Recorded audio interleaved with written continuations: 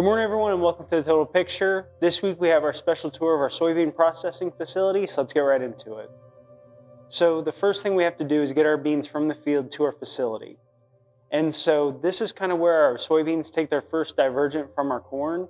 So we use a combine to harvest our soybeans, which for our corn we use a picker, which keeps our corn in the husk and a full ear, whereas our soybeans on a combine, it brings in the soybeans, stalk and all. It does a thrashing and it gets our beans out of the pod, and then we discard the stalks and the pods in the field.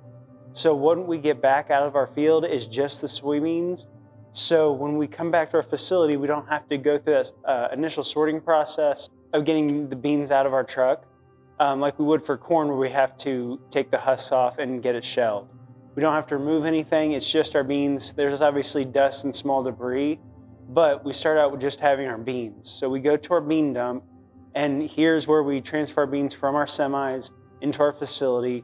They get dumped into this grate, and this grate will take them under our facility into a bin for storage until they're ready to be processed. So once our beans are ready to be processed, we take them from our bins into our facility, and their first step is to be scalped. And like our corn, this is just a sizing measure. So we don't want beans that are too big or too small. We want that perfect size soybean seed. So we go through the scalper, we get that first initial sort out of the way, and then we send our beans back up to a color sorter, which again is very much so like our corn processing, where we're looking for imperfections, we're looking for marks and discoloration and things like that that point to that this seed might not be good for this specific variety.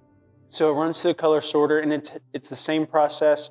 It looks at the bean from all angles, and if it's good, it sends it past, and if it's bad, it gets knocked out with a puff of air.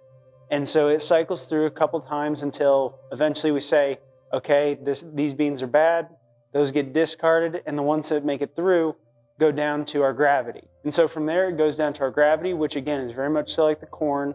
It gets aspirated with air, so there's a layer of air that it sits on, and as it shakes, the high density beans travel up to the top, the low density beans travel down to the bottom. And so we get the perfect density of our beans. They come out, and again, we cycle through a couple times to make sure that, you know, nothing's getting missed in the mix. And again, eventually we just have to discard the beans that are too low density. But the ones that make it through go up and they're put into a hopper and they're ready to be treated. So we go upstairs to our continuous feed treater, and this treater, it's continuously rotating, taking in soybeans and constantly treating them and feeding them out on this conveyor. So the beans you see coming out are fully treated. They are just drying, and they are getting ready to go down to our bagging line. And then so obviously our final step is bagging. It happens right here. We get them into the bag. They have a label sewn onto them. They're sewn shut. They go down. We stack them for a pallet. So as you can see, our soybean processing has a lot fewer steps than our corn processing, but it's just as intricate, just as detailed, and just as important as our corn processing, because we have to make sure that the soybeans that we are sending out to our customers are the perfect bean, they are pure, that they are the right variety, and that our customers are getting the best beans that we can offer them, because that's what we're here to do. We're here to make the best seeds in the world. It's what we stand by, and our soybeans are no exception to that. But that's the end of our tour. I hope you guys enjoyed this look into our soybean facility, and I hope you guys stay tuned as we continue to update you on everything that we have going on as we head into winter.